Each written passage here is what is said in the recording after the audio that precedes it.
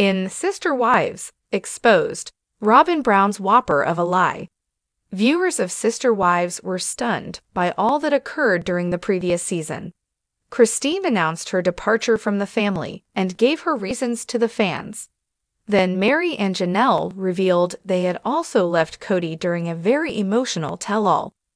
Robyn Brown was now his one and only choice. Robyn has never really been on social media much and has always looked to be his favorite wife. But it appears that she is in trouble right now. Fans are curious about one of her biggest falsehoods that was just revealed. Exposed Robyn Brown. Fans quickly began investigating one of the greatest frauds Robyn has ever stated. This week, Katie Joy's Instagram account without a crystal ball posted something that shocked and delighted her followers. A few years ago, Robyn Brown seemed to lack a crib for her young children. Solomon, her son, was snoozing in the bed next to her. This occurred when Robyn was carrying Ari, her youngest child. Of course, the broadcast gave the impression that she preferred to share a bed with her kids. From what the viewers could see, it looked like she was having financial difficulties and was unable to give her kids a cot.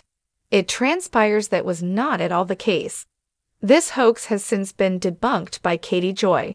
She sent a source a screenshot that exposed Robyn Brown's fabrications. The source was questioned by her in the screenshot on whether Robyn had ever used a crib and whether Cody had attended both of her deliveries. Yes, the source replied to her. She had a crib, but she decided not to use it. And he was present during their births. Failed relationships and blame. Robyn Brown encounters a lot of fan reaction. According to several of them, it is obvious that she has always been Cody's preferred wife.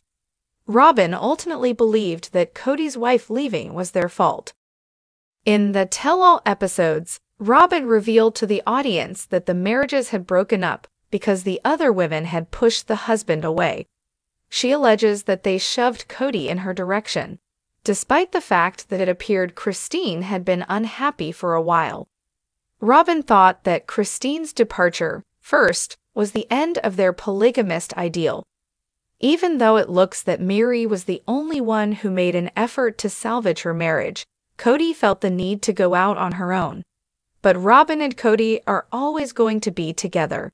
Do you anticipate that they will remain a unit? Do you also believe they'll try to locate a new wife?